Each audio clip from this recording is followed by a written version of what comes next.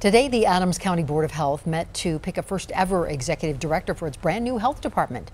This change comes after Adams, Arapahoe, and Douglas counties all decided to end their 70-year partnership with Tri-County Health.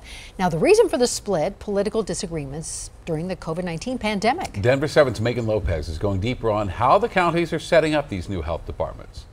It took a pandemic to bring down a 70-year partnership. After disagreements over COVID protocols, in exactly 4 months, the Tri-County Health Department will be no more. This is unprecedented stuff for them, just like it is unprecedented for us to wind it down. Tri-County serves Adams, Arapahoe, and Douglas counties, doing everything from restaurant inspections to vaccine clinics to nutrition programs. Now, all of that work will be up to the counties. For Executive Director Dr. John Douglas, the task of winding down is twofold. It's what can we do to try to get the new health department started on as good a footing as possible. And second, bringing their programs, their payroll, their IT to a close. In Arapahoe County, I think we're really in good shape. Tri-County signs like this will soon change. Commissioners are figuring out a budget, hiring new staff, and adopting new health department rules. We currently have over 90 people who've signed a commitment letter to join us in January. Many of those employees are coming from Tri-County, but Arapahoe needs another 90, and it's competing with Douglas and Adams counties to hire them. So services starting January 1st. We may not have full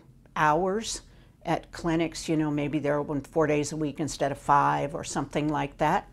But I do think that we will offer the vast majority of the services. Meanwhile, over in Adams County, we're really at the execution phase of our plan. The biggest challenge has been timing. In most circumstances, we would have preferred to have some more time to do that planning. The county has hired about 70% of its health department staff, many from Tri-County, including Transition Director Kelly Weidenbach. Certainly there is what I would say healthy competition. She says a separate health department means Adams County can put more of its focus on individual needs. Adams County does have more industrial work happening, and so there'll be an increased focus on our environmental health team. While he's sad to see Tri-County go, Dr. Douglas is hopeful. I think there are going to be some challenges in standing up services. I think they're working incredibly hard. Now it's T-minus 4 months until the new health departments kick off. Megan Lopez, Denver 7.